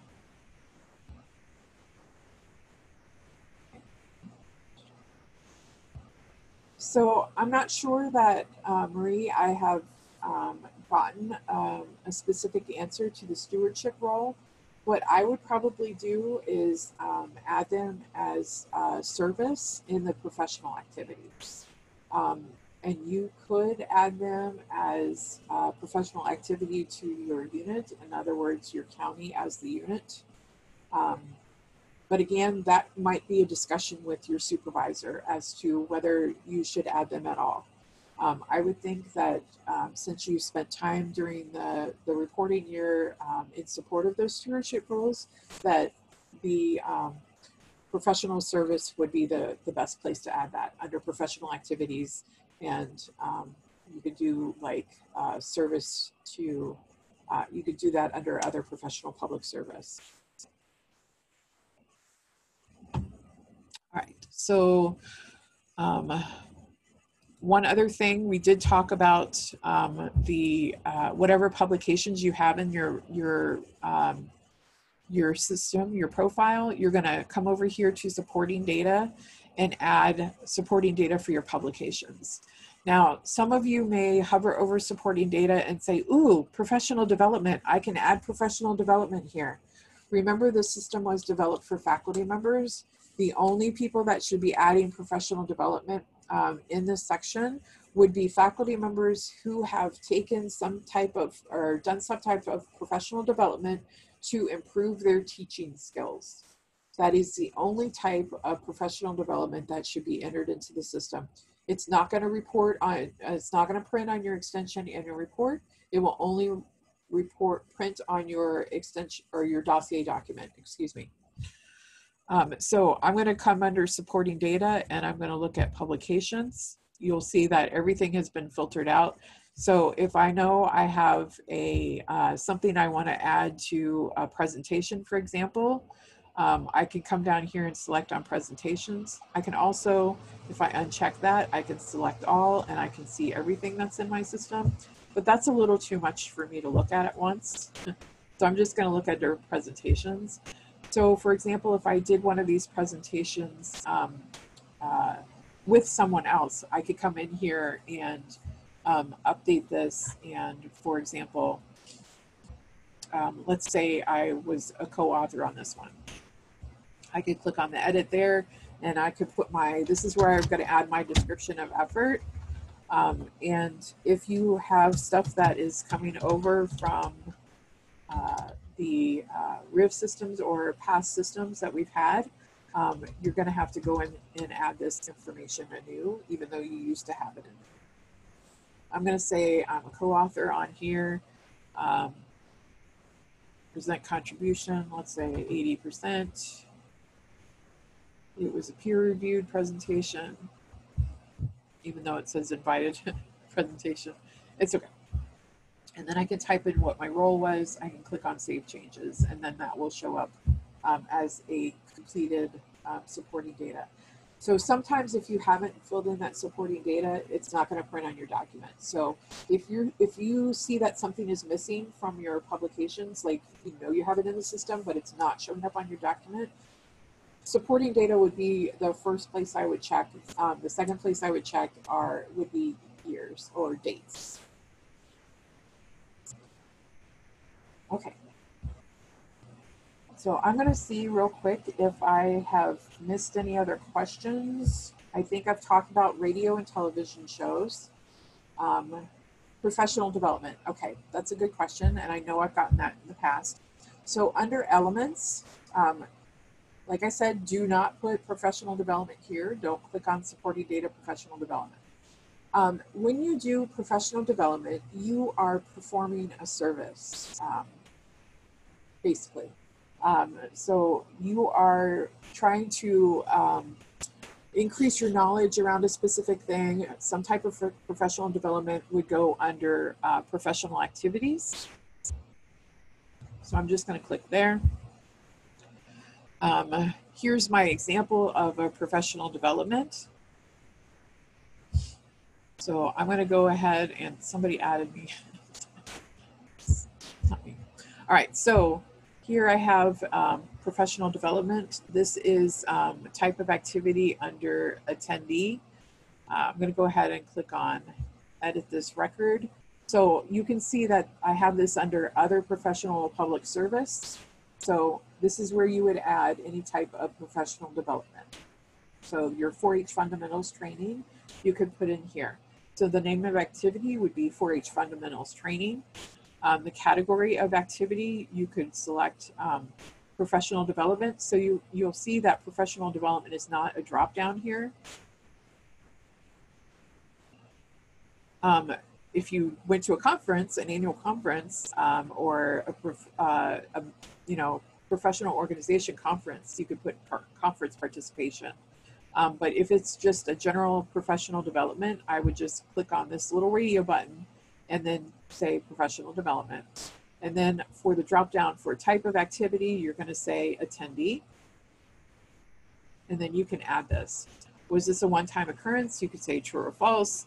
What was the start date? What was the end date? Make sure these dates fall within the calendar year of 2019, for example. What was the organization? Fill out wherever you see a blue question mark, those fields will print on your document. If you see a red asterisk, you can't leave this screen until you have those fields filled in. Just an FYI. Can we put it here as an event if we create a professional development program? Katie, can you unmute yourself and kind of explain your question a little bit more?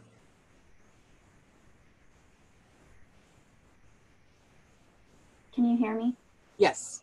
Okay, so I was just wondering if you can have it listed here like as you're showing, and as like under the extension, if you create a program that is titled professional development, and then put it in underneath that as an event as well. So if you are talking about your own professional development, then put it here in Elements under other public service, professional public service. Do not create an extension program if you're not the one delivering the program. Do you understand the distinction there?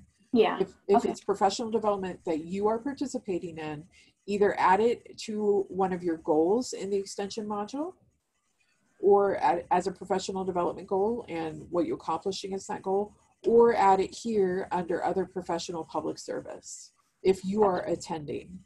If it's something that you developed to deliver for people, then hopefully you have either created a program in the extension program section, or maybe you've added it as a presentation here under Elements.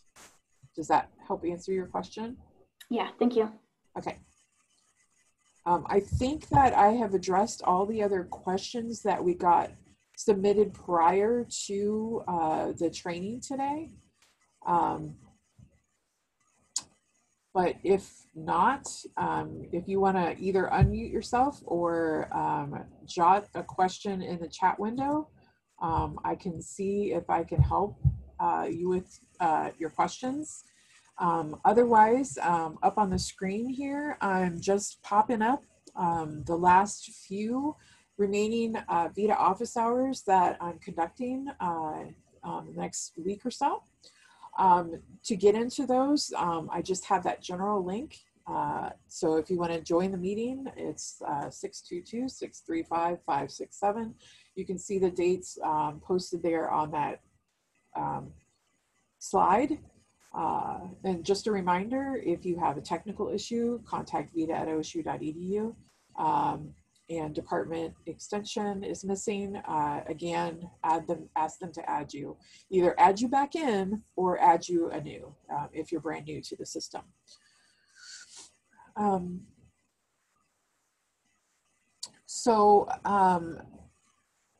Maggie was the one who had her extension programs that had disappeared.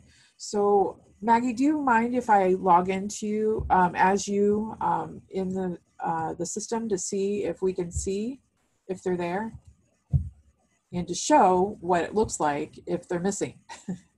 No, absolutely. Go ahead. And what was your dot number again? My dot number is Rivera.482. Okay, let me do the new share here. And I'm going to go back to VITA.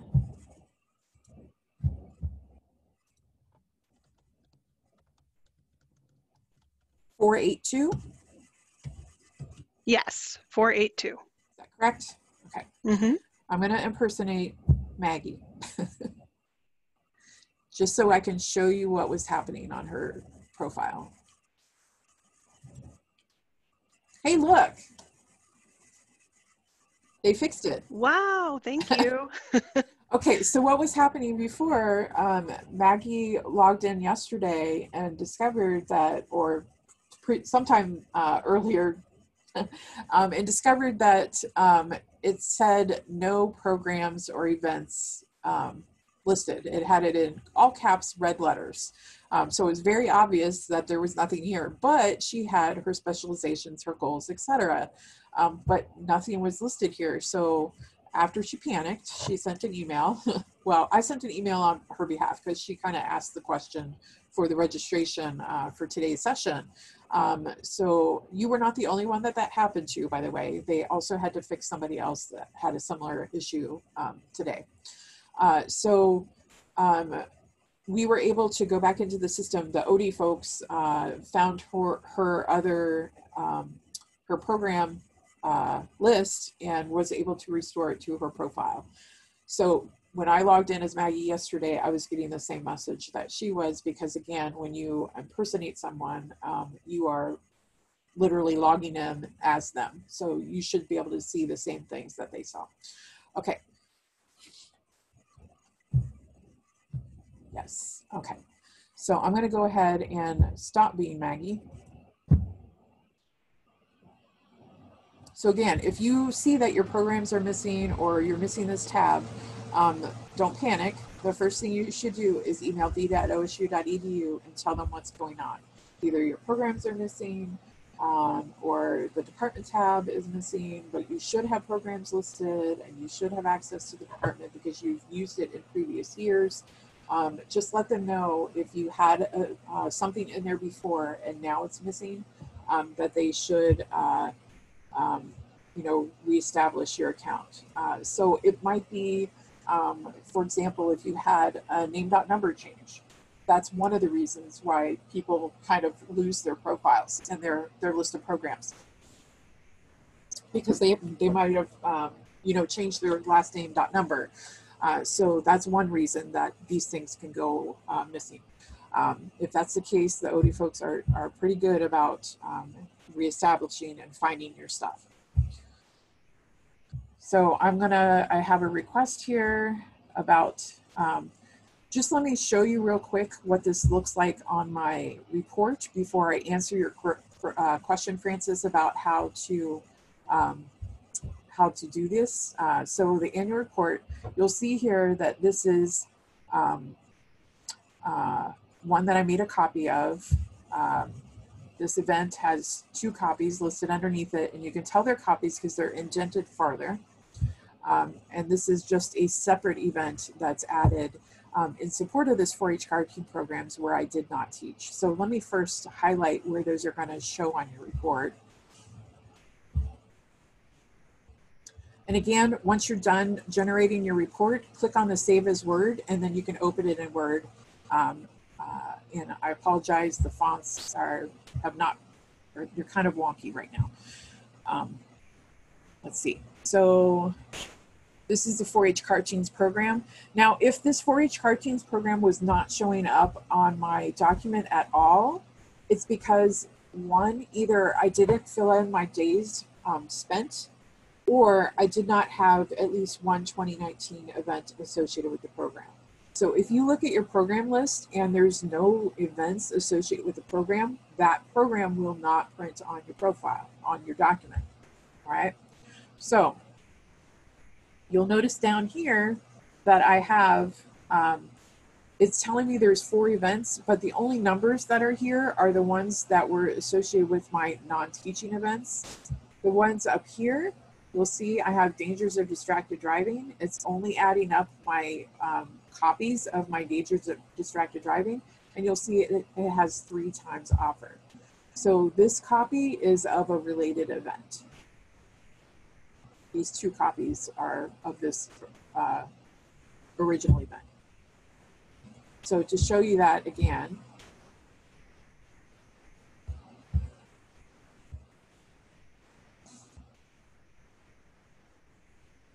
and a parent event just means that this was the original instance of the event.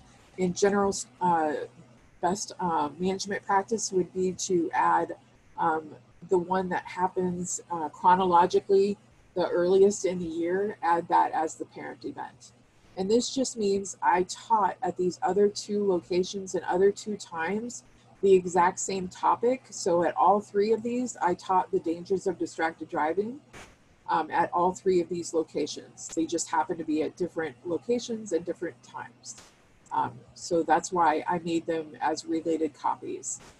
But then if you go into open each of one of these, I would have changed my information. For example, I would have changed the direct contacts that are associated with these, okay? And again, this is the event where I did not teach. So I'm gonna go ahead and make a copy of this one. And let's see. It said January 7th for that one. I'm gonna go ahead and change it to March 2019. And I'm gonna say different school. And again, this field does not print anywhere. This is just for my personal notes. I'm gonna change my numbers down here.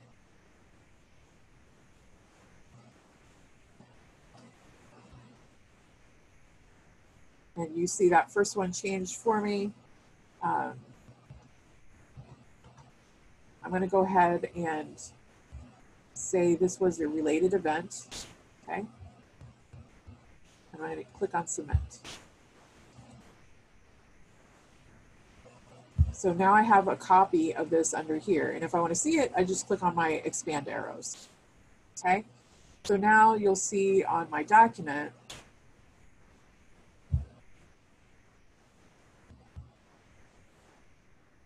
that we had 4 events listed before down here. Now it should say 5. And it's added those other people, okay?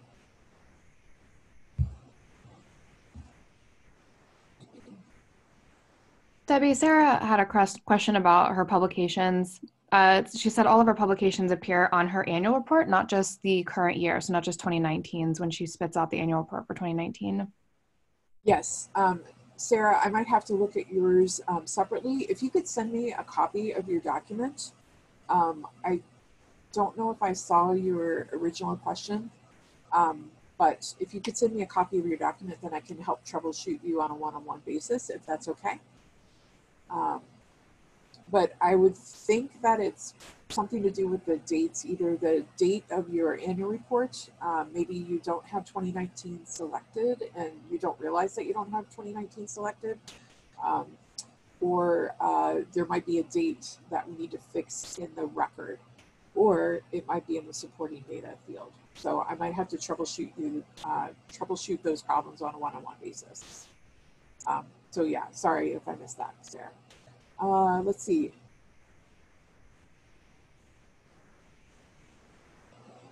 Laura, I don't have a copy of that.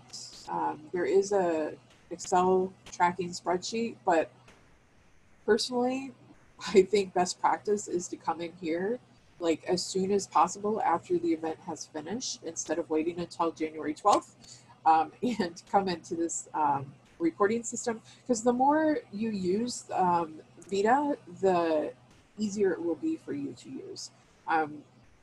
I think it's a fairly user-friendly system as far as entering data. Sometimes it can be a little frustrating as to, hey, what happened? I know I put this in here. What have I done wrong? So it can be a little bit touchy at times, but in general, it's just filling out a bunch of fields and making sure that you have those fields filled in correctly. and generating the report as you go along, as you add things. Just keep an eye on that report. Just keep generating it and clicking on this refresh button and updating it as you go along. That way you're not entering a ton of data and then discovering at the very end something has happened, something is not printing on here properly.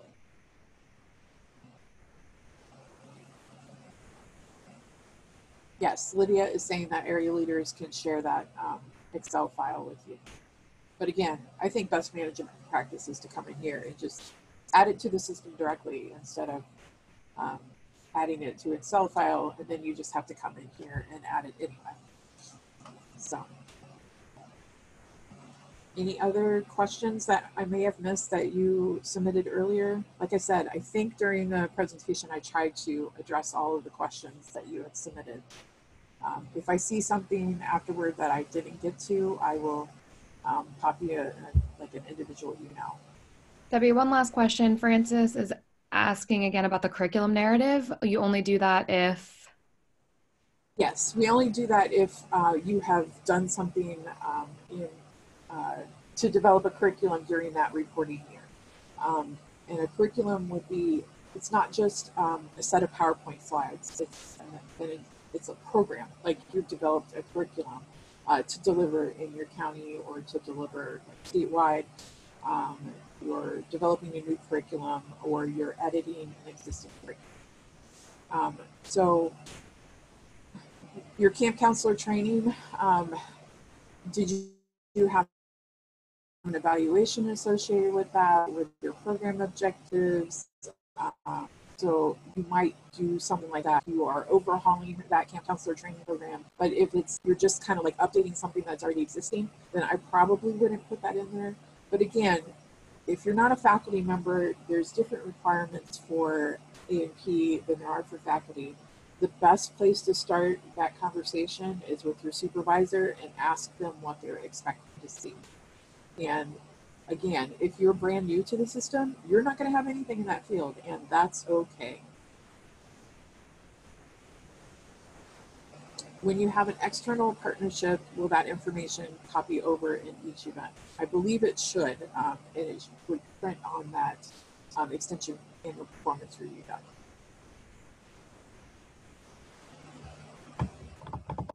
And again, that's probably the best place to describe that partnership, Roseanne, would be in the extension program itself, where you have that collaboration description. So you can describe all of the partnerships that have been developed during the year. You can also put that information as more narrative form in your activities products field. And again, that activities products field has a little bug in it right now. By the end of the week, they should have that printing on your documents. So if you print out your document and you notice it says none next to the activities products field, they're working on that bug right now.